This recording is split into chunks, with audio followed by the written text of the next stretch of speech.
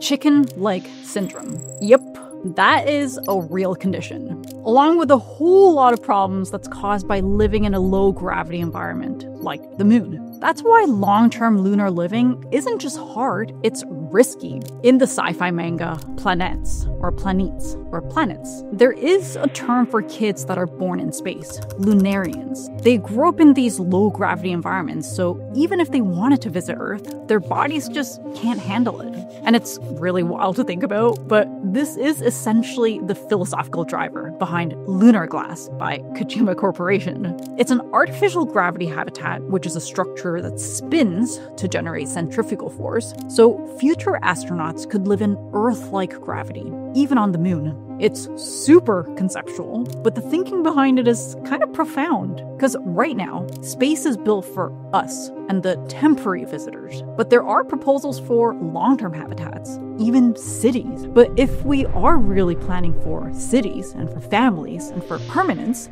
then gravity might be the real boundary. This boundary between home and everything beyond it. Full video right here.